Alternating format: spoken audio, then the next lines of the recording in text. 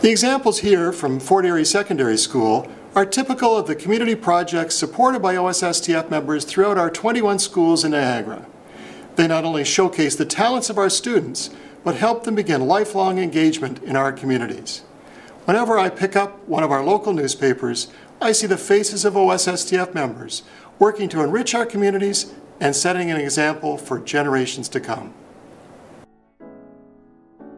For the past 2 years, I've been working with Task Niagara, which is an organization in Ridgeway which provides therapy alternatives to children and adults with special needs.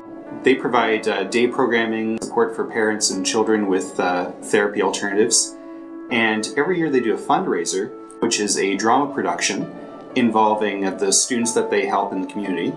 And the benefit really is that when they see these sets, the things that we build, they get really excited about the play itself. It helps them visualize, it helps them get excited about the performance. Every year they have a great time and they really enjoy it, and we get a lot of returning participants. I think that it's certainly very valuable to have organizations like that, and I absolutely am delighted to be able to participate in it. After about 2 years of planning, we have been very fortunate to start this new company, Dominion Repertory Theatre, and these kids are now actively involved in it. They're involved in painting the sets. We actually have, our play is about 1812, obviously, and we've written this play, and a location we chose was a location that actually existed back in 1811 called Moody's Tavern. And that would be the meeting place for people. And so we've recreated this Moody's Tavern, and we're going to have a very fun time in the show, and we're going to trick people.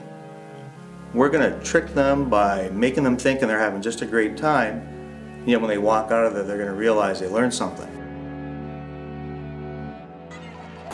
Now what I've noticed with our minor football, especially in our area in Fort Erie, that the way it builds our community. We have a strong bond as far as how we come together. And we've really created a football community within Fort Erie, and what we're doing is making a stronger bond to the community. And I noticed that what we do with our team is we have decals for the helmets, and what I started doing with my decal after every year is put it on my car.